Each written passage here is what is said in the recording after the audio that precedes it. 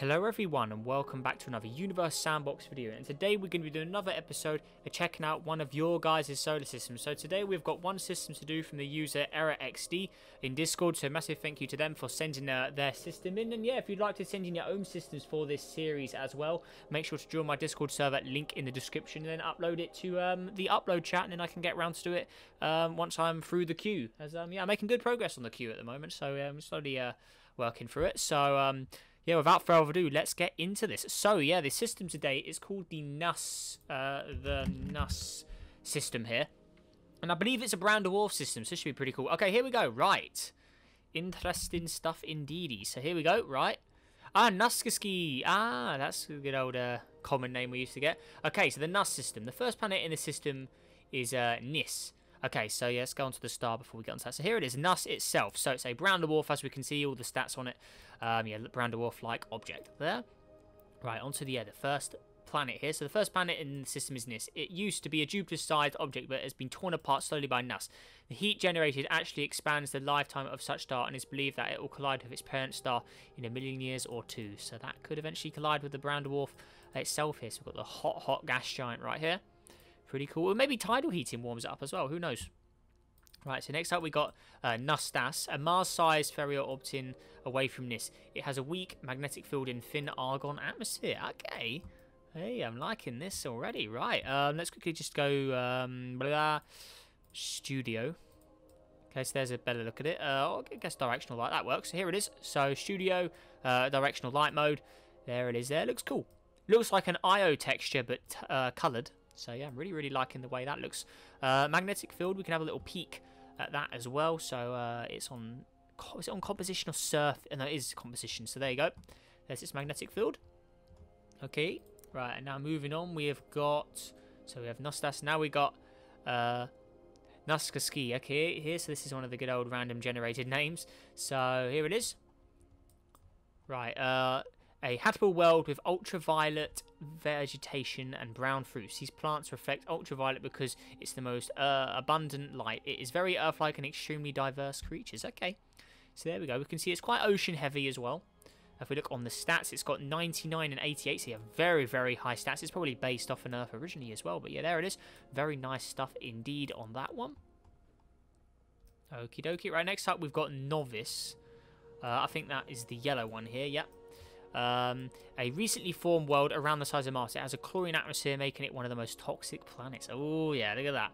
It's a bright yellow atmosphere on it, a very dark and sort of black coloured surface underneath it as well there. Looking good. Okay, right, next up we've got Calidum. So that is this dark purple one over here. A Venus-sized world that was recently hit with a grazing shot by a small dwarf planet. It has a ring of debris around it and a small proto-moon forming in there, expected to reach a size of 230 kilometers. Okay, cool.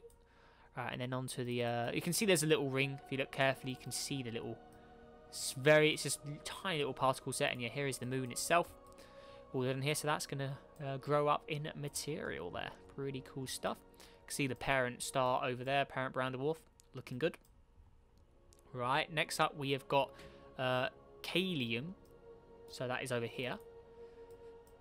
Alrighty, good stuff indeed. Right, so there's this one. Oh, this one looks cool. A Venus-sized world that has recently hit. Oh no, we got.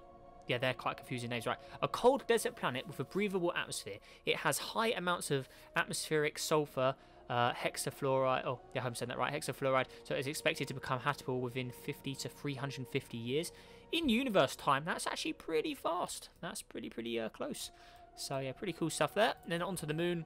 A moon, it is a world with a fluorine atmosphere. Fluorine's pretty spooky. Atmosphere and hydrogen fluoride lakes. Exotic biochemistry may be happening here. Ooh, I like it. Awesome. Right, now we are taking a jump by the looks of it. Yep, so we've got Procol over here. An ice giant with rings. It is Neptune-sized object that recently tore apart one of its, or all of its moons but one. Okay, so here it is. It's looking pretty nice as well. Nice light blue, sort of almost like a Uranus shade of colour on it there. Looking good. Then onto its moon over here. So this is Party Sepsa, a moon of Procol, a small ice dwarf with a thick hydrogen, methane and other gases-based atmosphere, which make it very blue and colourful, although it is far away from its star. Alright, Awesome stuff indeed there. Right, now, next jump out. So where do we go next? The first object is Tuss. Wait, so perhaps the moon is a small ice. Okay, so what's all these? Where are all those? Is there a second? Barry Center. Ah, okay. Where's the second star? There's a Barry Center. Why is there a Barry Center? There has to be a second star. If there's a Barry Center, because yeah, we've done the moons. The first object around Tuss. So we've done Nuss. Nuss is down here. So where is Tuss? That's Nis, the second one. So where's Tuss? Let's just manually find it. I'm guessing it's this object over here. Where's this object? I'm clicking it. Oh, where are we going? Is it invisible? I'm trying to locate it. Oh, something's not right here. There's like a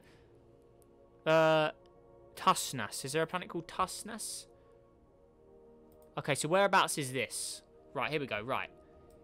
So yeah, we are past the Barry Center. So what's all the way down here then? I'm zooming in. Still zoom. Ah, okay, right. So here's a parent planet. Where'd that weird star go then? Labels are on. You can't see them because their trails are blacked out. Let's try a different coloured background quickly, just so we can locate. Ah, okay. So Tuss is there. Right. Okay, so this is a brown dwarf as well. So I don't know why the image was showing whatever that is up there. I thought it was that where we had to go. But no, this is the binary. The binary is with this object here. So this is the second brown dwarf. Okay, now it makes sense. Awesome. Let's go back to just stars. Right. Back on track. So, the first object around Tuss is Tussness, a mini Neptune shrouded in cold darkness, receiving very little light at all. So that's the blue one here. Looking good. Right, the second object is Tusknussy, Neptune-sized object which also barely gets any light or heat while in orbiting. Has a very big layer of hot ice around its core. So, is it this one here? This one? Tusknussy. Okay, so yeah, there we go. Okay, cool. So that is it there. So we've got a blue and white colour scheme going on there. Pretty basic one. Right, now we're taking an even bigger hop. Yeah, we can't see anything. So what we got next? So next one is Salby. Okay, a once lush world with a highly elliptical orbit that now has solid oxygen and nitrogen mountains along with cryovolcanoes. That kind of reminds me of the Mercury world I customised in one of the recent videos around Stephenson star. It's geologically active, so it does have some subsurface oceans that reach about 9 kilometers deep. Very nice indeed. I like that. Right, it is said that Nuss and Tuss will eventually collide and form a red dwarf. That's pretty cool. Nuss Tuss, which will relatively... Oh, that'd be the name if they both combine. So Nuss and Tuss will make Nuss Tuss, which will heat up the planets of this system for trillions of years. So it'll be a red dwarf. Yeah, I like that. That's a cool little system there. The two brown dwarfs that are destined to crash into each other and make a new red dwarf. I like that. That's a really, really cool idea. I'm liking it. So there's the full lineup of all the objects. So we had the original brown dwarf, Nuss. We've got the second one here, Tuss. That's a little colder in temperature. And then onto the planets, we had like a Neptune blue world, we had a Uranus blue world, and then like a whiter sort of world here, a blue on it. Then we had Nis, which was the planet really close to Nuss. And then onto the rocky planets, we had all these guys here. There's that weird star. No idea where is this star at? See, I don't. Oh, it's inside. It is inside. I'm guessing this object is to just provide a bit of light for some of the stuff. So if I click play, it'd break it. But yeah, I'm guessing this object, all it's meant to do is provide light, a very little amount of light. I'm guessing that's, yeah, the purpose of it. So yeah, onto the rest of the objects. So all the other objects down here. I really like the yellow one there. That one is cool. And I did like this one as well, Nustas, one of the first objects we saw. And yeah, definitely the volcanic light world there too. And the desert world, this one here. The cold desert. I really, really like those worlds. They're definitely my highlights. But I think for the purpose of science, we're going to have to blow up. Or click play and see what happens. So let's close all that. Click play. Play. Yeah, so this object consumed that little one inside it, didn't it? So it's disappeared now. Or has it?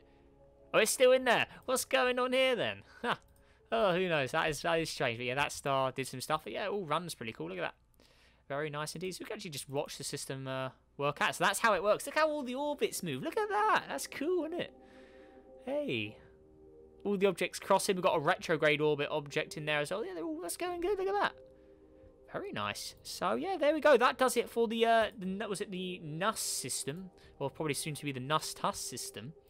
So yeah, that does it for this system, guys. So yeah, if you enjoyed this video, make sure to hit that like button. Let's even go for 30 likes on today's video. Also subscribe for more, helps on the journey to 19,000 subscribers. And again, a massive thank you to ErrorXD for sending in his system. And yeah, if you'd like to send in your own systems, like I said at the start of the video, make sure to join my Discord server, link in the description, and you simply just drag and drop your systems into the upload chat. But with all that said and done, guys, make sure you have a great day, stay safe out there, and I'll see you in the next video. Goodbye.